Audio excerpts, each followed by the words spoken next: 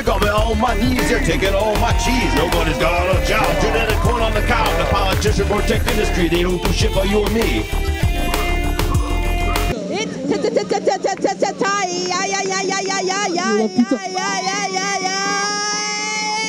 For Circus Amok!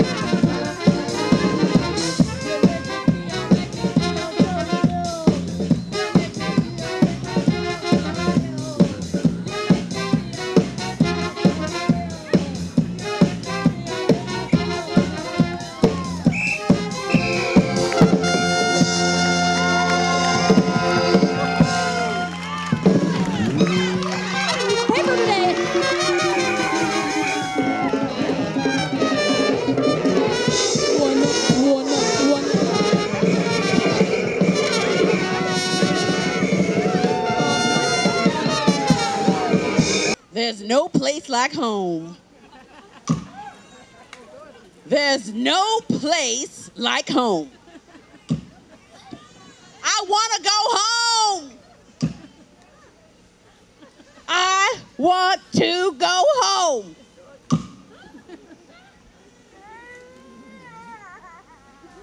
What do you want? I want to go home.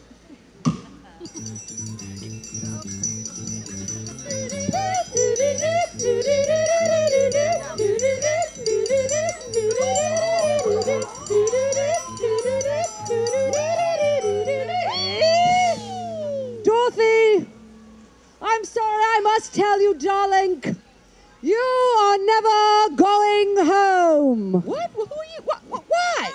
Because, Dorothy, you are a victim of predatory landing.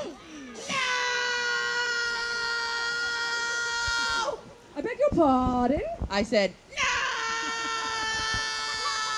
Oh, why, that's what I thought you said. But I don't even own anything. Well, Dorothy, darling, if it's not you, it's your landlord's. Oh, you mean Goldstein, Goldfarb, Martinez, Saraswati, and Fong? Yes. They got taken? Yes. Oh, I used to love the sweet smell of samosas, dumplings, and what else? Crepe block. Goodbye, crepe block. Hello, misery. Dorothy, yes, I know you love that so. I'm so sorry. They're out, and so are you. But why? Well, let me explain. The market ran out of things to sell. They had sold everything real. They had sold everything virtual. Remember the tech bubble burst? Well, then they found the mortgage.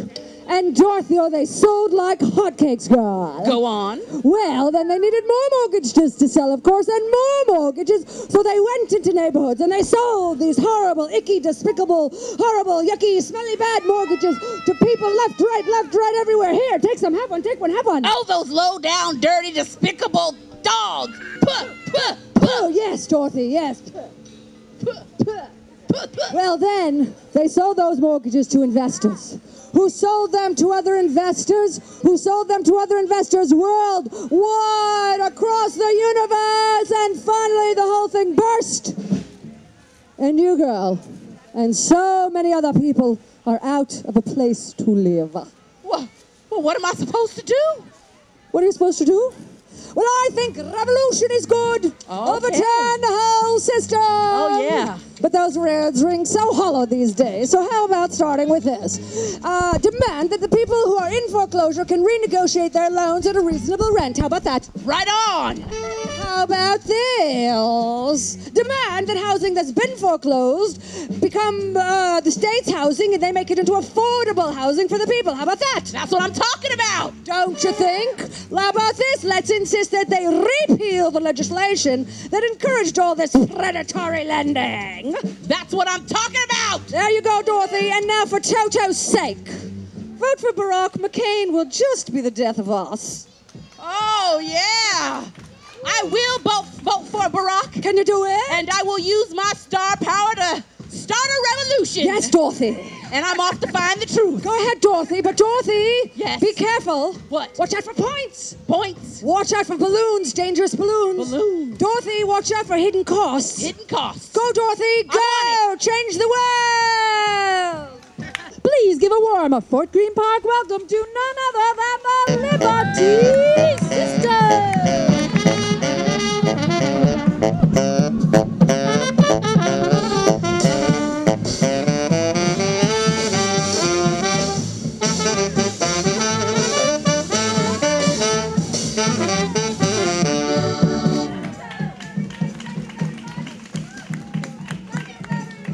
We are the Liberty Sisters. My name is Sybil Liberty. And I'm Statue of Liberty. I'm Liberty Bell. And like I said, together we make the Liberty Sisters. You know, not everybody's feeling so good these days. No. Who isn't feeling good? Well, George Bush. You know, he's so low in the polls. How low is he? Well, sister, the only thing he's above is the law. That's right.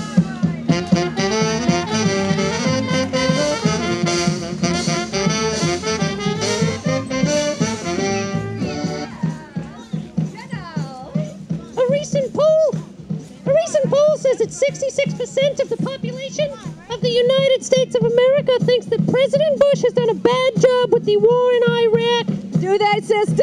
Yes, well, the other 44% think Adam and Eve rode a dinosaur to church. That's what they think.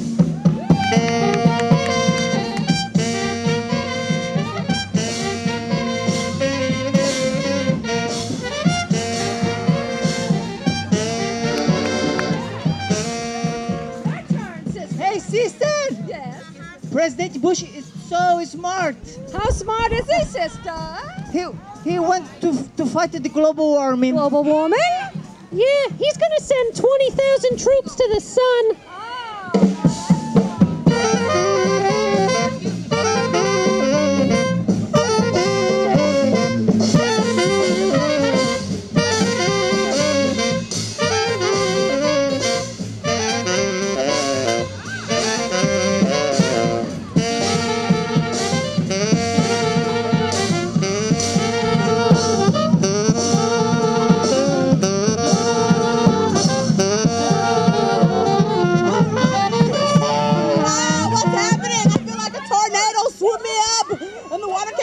Through. Oh, I can't stand the wind.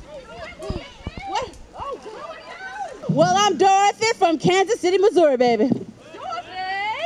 What are you doing in the middle of our act? Where'd you come from? Well, I don't know. I'm on a journey to find my destiny and find the truth and start a revolution. Dorothy, you're on a journey? That's right. We're on a journey too. know? What? We're gigging our way to the particle accelerator in science. Ooh. You know, they just turned it on today, and we want to be there when the protons hit. Yeah, do you know what a particle accelerator does? Not really. Well, it takes two little protons and it smashes them together real hard and fast. Yeah, Dorothy. Wow. They got ferminos. They got neutrinos. Neutrinos. They got quarks. They got top quarks, bottom quarks. Tops and bottoms. They're going to be smashing. Yeah, lunes, martes, miércoles. They might even have that Jueves, too, viernes. Dorothy. And they maybe might have even a Higgs boson. the God particle. On the Yeah. other hand, maybe it'll create a big black hole and the whole world will disappear into it. Who knows? But I don't think so. Do you want to come? Yes. Can you jogo? I don't know. Let's see. Give it a try. If you can, you can come with us.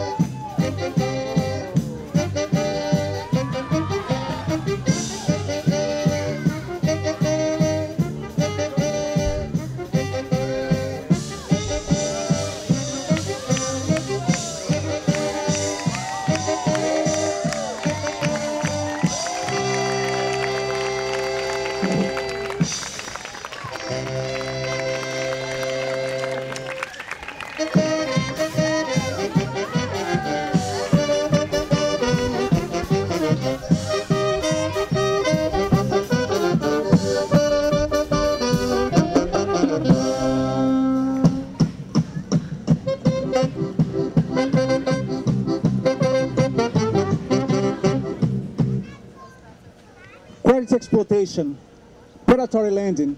It's not the first time, folks. Remember sharecropping?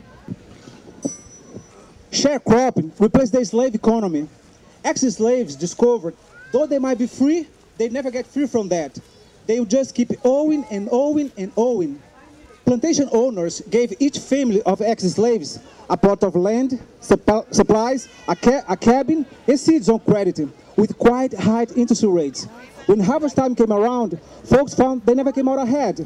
They always owed more than they got paid for the half of the crop.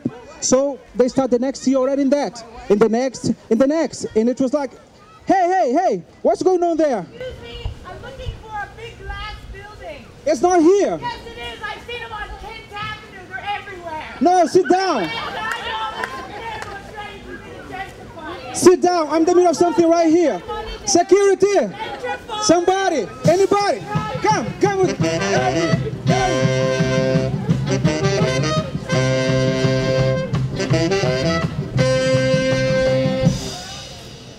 Hello. Let me get back to the story. So in the 1920s and 30s, many of these families said goodbye to sharecropping and moved north to the cities. But there they faced more credit shenanigans, and this time it was called redlining.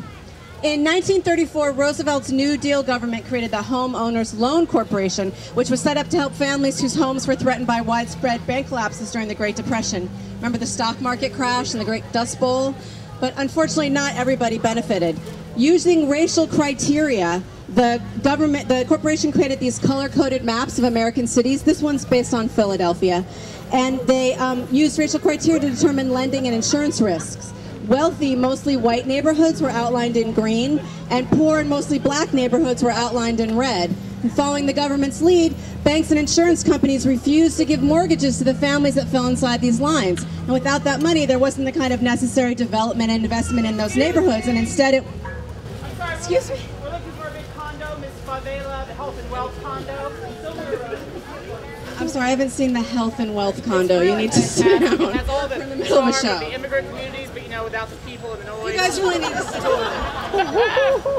It has a private bus service, restaurants, refrigerators in the lobby, a community bar. Please sit down. We're trying to get on with our show. Don't get up there. Get over there.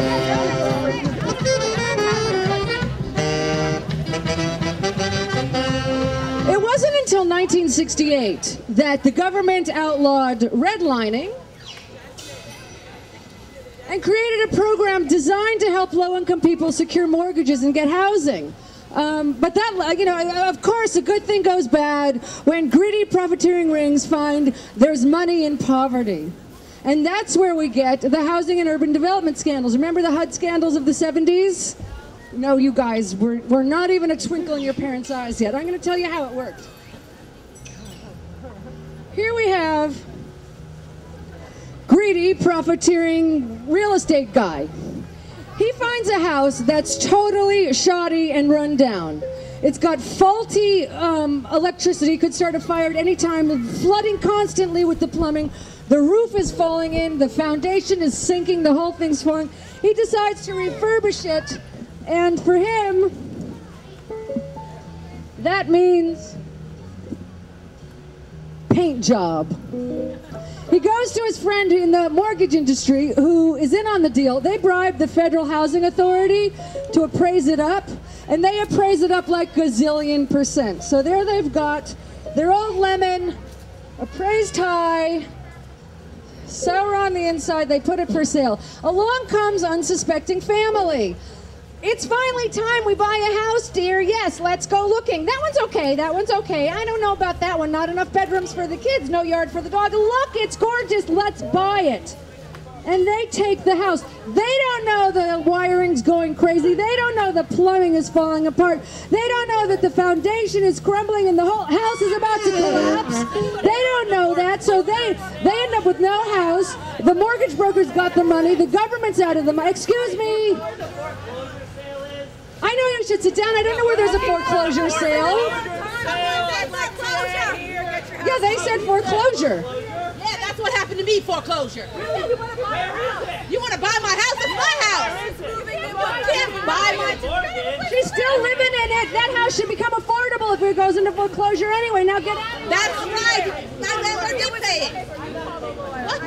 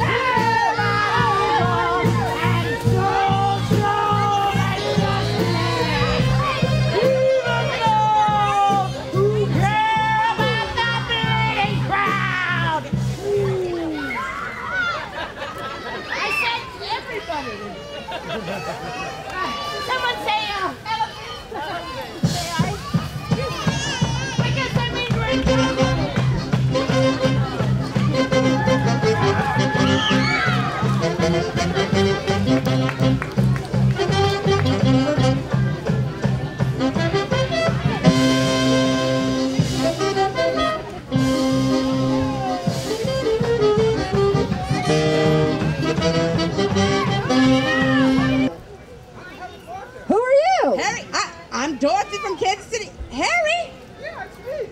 Harry Potter? I haven't seen you. Yeah. I haven't seen you since the Child Artist Library Defense Fund meetings. What have you been up to? Well, since they ended the film series, I played Equals Naked and I broke my glasses. Now I'm just searching millions for meaning. What about you? Well, honey, I'm on a journey to find the truth and start a revolution. Woo! That's right, I met up with the beautiful Liberty Sisters, and now we're trying to find the particle accelerator. I think they're just across those big mountains there, but I don't think I can get across. Can you help me, Harry? Yeah, I can cross the mountains with you, but I need to go to the library first and return some books. It's okay with you? Of course, let's do it. Let's go!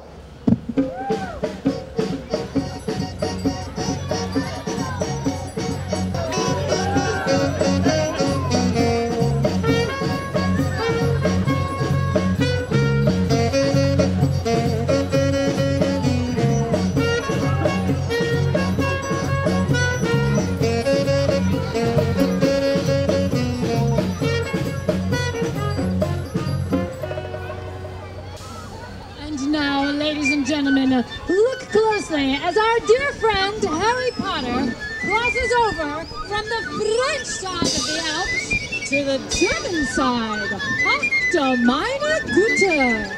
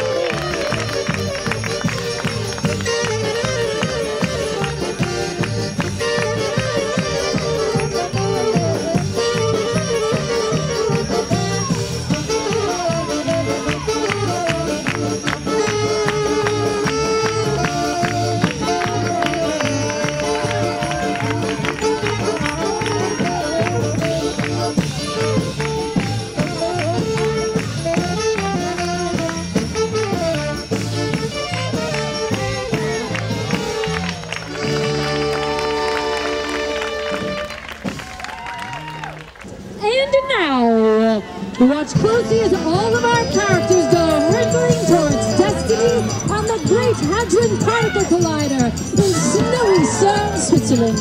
Will they be sucked up by a black hole? If you want to see some real spartacles fly, strain your head up like a baby! Who will get there first? Get up!